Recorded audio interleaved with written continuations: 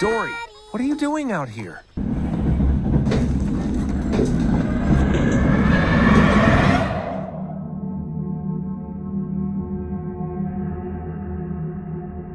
Hi, hello, my name is Kat, and welcome to today's video. I'm here with our lovely friends over at Pixelsplit Games to talk about their new game, REVEIL. We'll be diving into some gameplay today, which you have not seen before, and some that you may have seen a little bit at PAX East. But anyways, I will let my friends over at Pixelsplit introduce themselves before we jump into some gameplay. Hi, I'm Bennett from Pixelsplit. This is Stefan. We both founded Pixelsplit a few years ago. We are a remote game development studio from Germany, and yeah, our current title is REVEIL. I'm there for the technical part mostly, and you, Stefan? I'm there for the visual part, and we're really excited to show you a bit, yeah. Amazing. So we are going to jump into the game now and just kind of chat while we play, and I'm very excited to see this because I haven't actually seen even the opening bit yet, so you guys will have to show me all the little cool puzzles that I'm sure they're coming to the beginning.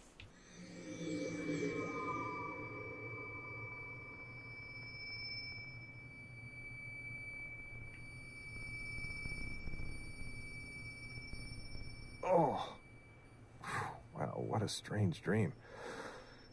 My head hurts. I need to get this headache under control. Well, these Right thrown into it, huh? From the very beginning. I love that.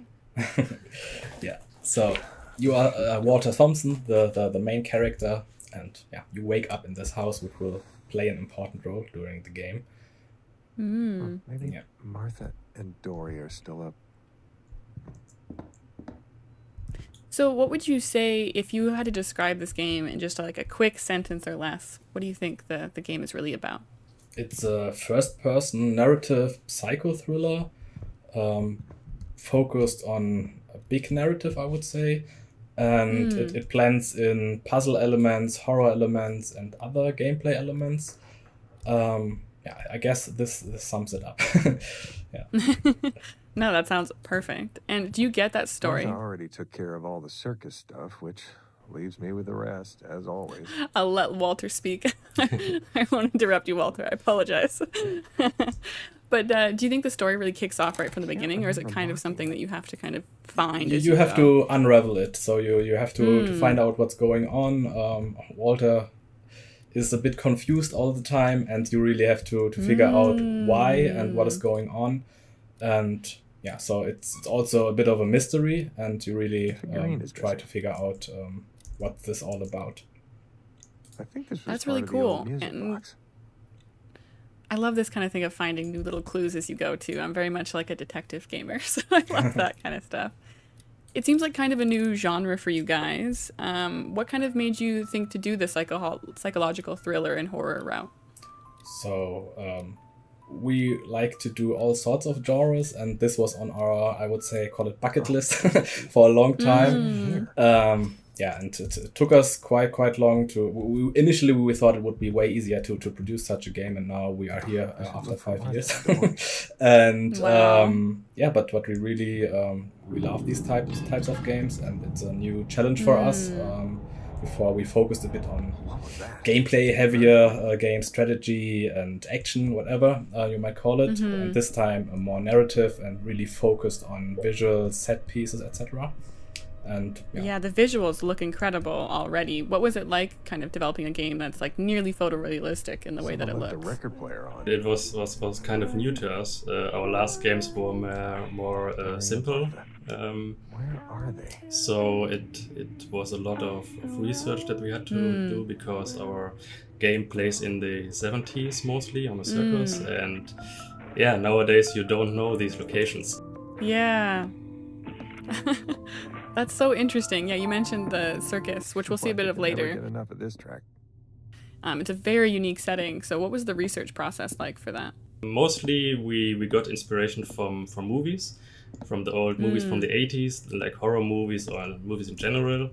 Yeah, and a lot of research through image search and old newspapers and stuff, because we wanted that the props feel realistic. So yeah, I definitely get that nostalgic for like horror movies and stuff. yeah. Is there any other media that you guys were inspired by when you were creating this story? Actually, most of them were from movies. It was not a specific movie. Mostly some scenes from movies. Dory, is that you? Because we love the look that the old movies had. Absolutely. So now we are in Dory's room. Oh, look at all the stuff that you can look at. Yeah, and this is some kind of puzzle segment. You can call it like an escape room or something like that. You have very cool. various props and machines here. And you have to figure out how they are connected. So Looks like let's a take a look map. at the map. Dory painted. Yeah. So first of all, I took it home from the circus. It's old. you but find this it's machine fun. here. It's a recreation of a vintage, I think 60 or I need a 50s coin to put in here. arcade machine. Oh, very cool. Yeah. So you need a coin for here. So next step is to find a coin.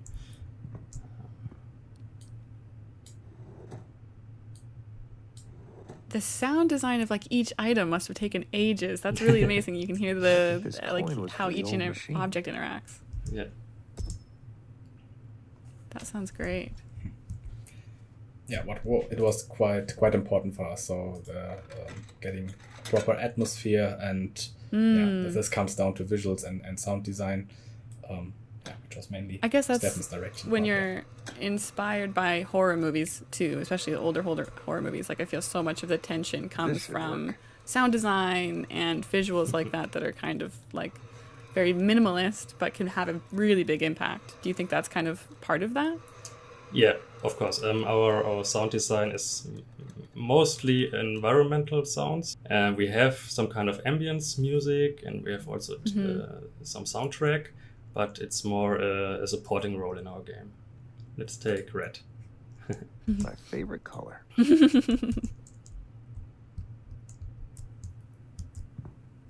Dory loves these, so I made one for her. Oh, I love these puzzles. They're a bit tricky sometimes. So this is kind of like two puzzles back to back that are very like inspired by real world puzzles, very physical stuff. What was it like developing these kind of more haptic physical puzzles into a game? Harder than we thought. Especially this one, I don't know, it's a 10th iteration or something to get it right in the end. But now it feels good, I would say. Yeah, and it was super important to us to make stuff feel physical and to really, Yeah. even though you have the mouse in your hand, you feel it. You feel the movement in your hand and how it reacts, and that was quite important to us. It didn't work out all the way, so fun and usability was also an issue with that, because if you just go into physics, whatever, then sometimes it gets too annoying for the player. So it's always some sort of balance, but it was really a huge goal for us to make it feel very haptical. Yeah, that's such a hard thing to accomplish with a mouse, but you can definitely feel like you're in that story, like actually touching these objects and stuff with the sound design and with the kind of eerie nature of everything. That's very cool. And so is there any like worry of puzzles being too difficult, or do you think that they kind of make sense because there's so much like items you can get hints and things from in the game? We hope it works out. So we a few weeks ago we had quite a lot of play tests from other players, and they all were able to play it, and they all found it very cool. For some it took longer, for some it was faster, but in the end I think it is quite balanced out approach for the puzzle aspect, because we don't want to call it a pure puzzle game. It's not a hardcore puzzle game. It's just an element, so even the non-puzzle gamer should be able to solve it. But later on there will be also some puzzles which are a bit more difficult. But yeah, like I said, balanced out, not too hard, not too easy. Gosh, those drawings were terrifying. Dory's okay. Oh, that's very trippy, huh? So it feels like kind of unreal what's going on. This has to be another dream.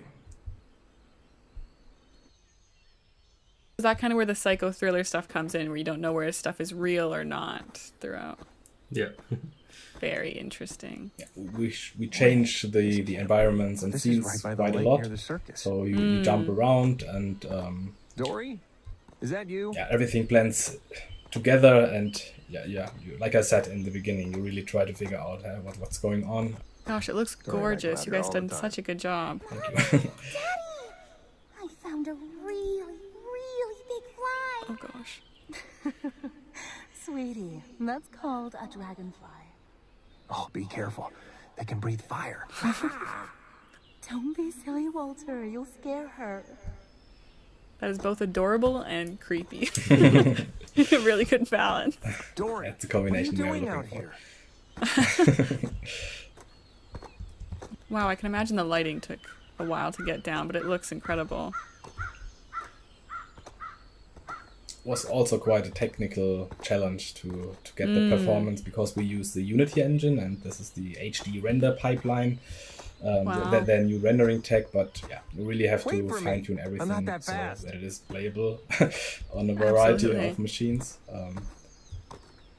Yeah, what a difficult thing to do with PC gaming too, that everyone's got something different. Yeah, that's true. Yeah, I prefer. And so not now we're knowing my entering future. the circus bit, I suppose. Yeah, this is the approach to the circus plaza.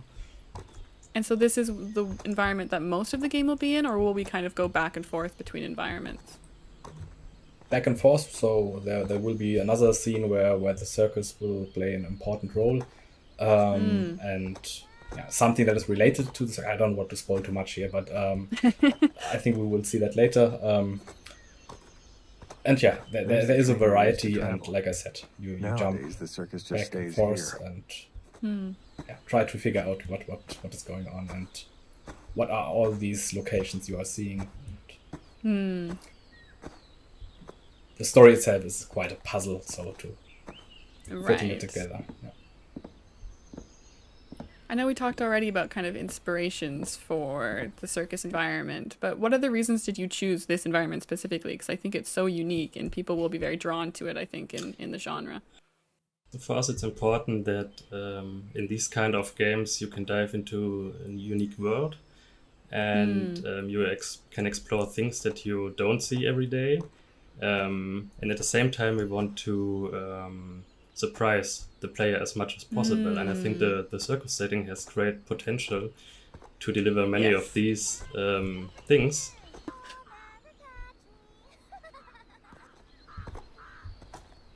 Gosh, yeah, the environmental sound design is incredible. Really eerie.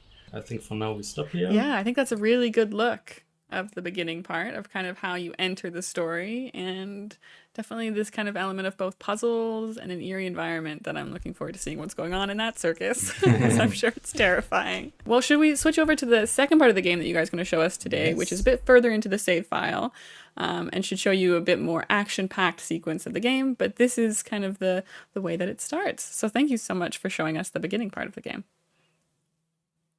Cool. Okay, we are going to jump into the second part of the save file and explore this next scary start. Or scary part of the game, I should say. Yes, like you can see, it's quite dark now. Totally different vibe. Yeah. That's true. Still, circus is here. This is the circus train. And how many hours is this into the game, approximately? 1.5, I would say, something like that. Okay, yeah. Oh gosh.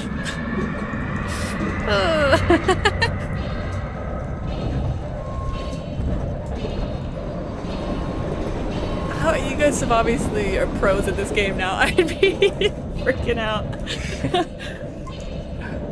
Terrifying.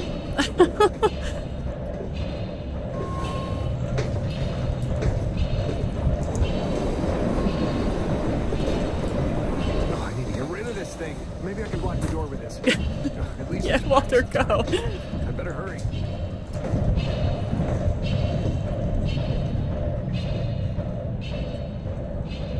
Oof.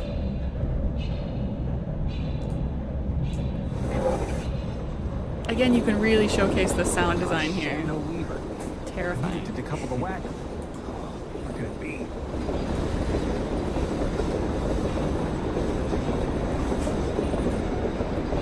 Oh gosh. My worst nightmare, trying to solve a puzzle when you're being chased by a monster.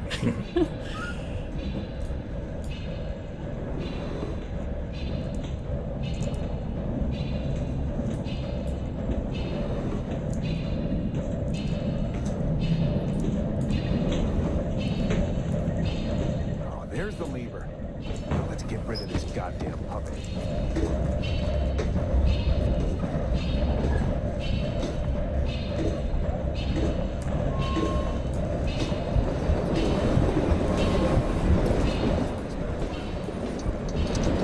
Now I have to pull the lever to the right side. Oh god. What a way to end. Yeah, so this was one of our more gameplay focused scenes of the game. Like I said at the Very beginning, cool. it's a mix of puzzles, exploration, narrative, and in this case also horror and chase. Yeah, and we really tried to have multiple pillars in the game. Yeah. Not just puzzles, not just narrative, so really have a nice blend of all things, yeah. Absolutely. I think a good like thriller game, especially, it is all about that balance of tension, of having your relaxing moments so that when the tension does come, you're extra terrified. Which that was a very good showcase of, because I'm not looking forward to playing that bit, but I'm sure people will enjoy watching me play that bit. Incredible. Well, that was a good way to also showcase how the game kind of develops throughout the story. I'm curious, as kind of our last question before we wrap up today. I know you guys are working on this idea of multiple endings for the games. How does that impact the story and the gameplay throughout? Mm-hmm. So the game itself is quite linear. So we have our story in mind, so the narrative that we want to provide. The player can look around and pick up story bits in quite a different order, but in the end it's quite linear. So it really has this high quality that we want. And later on, at the end, the player will be able to choose from several endings. So it's nothing at the beginning branches out completely. It's more at the end you will be able to choose from different endings, and you can finally decide what's going to happen with the character. This was already too much. No, I'm very excited to hear more about that and see it once we play the game in this final version. The story seems so interesting and kind of mysterious, so I'm sure everyone will really enjoy diving more into that once you get your hands on the game. But thank you so much, Bennett and Stefan, for talking with us today. I really, really appreciate it, and it's been really nice to see some extra exclusive footage of the game we haven't seen before. Is there anything else you wanted to mention before we wrap up? I don't think so. I don't think so. Thank you for having us. Yeah. Amazing. And if you guys want to play the game, make sure you wishlist it over on Steam. It helps us so very much, and we so much appreciate it. And keep an eye on the development of the game by following us over on our socials, which we'll put down below. And thank you again so much to Pixelsplit and Bennett and Stefan specifically for talking with us today. I hope you guys enjoyed the video. Let us know what you think down below, and if you'll be picking up the game when it comes out this year.